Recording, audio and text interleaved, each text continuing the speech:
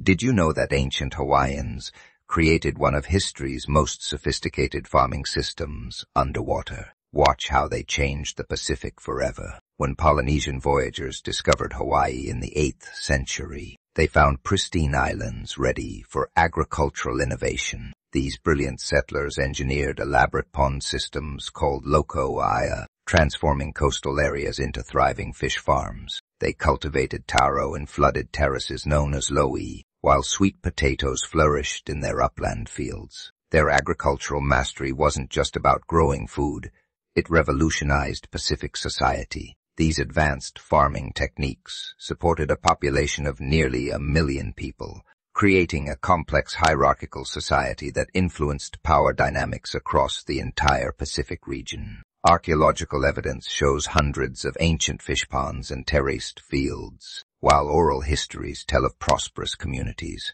and powerful chiefs rising from this agricultural abundance.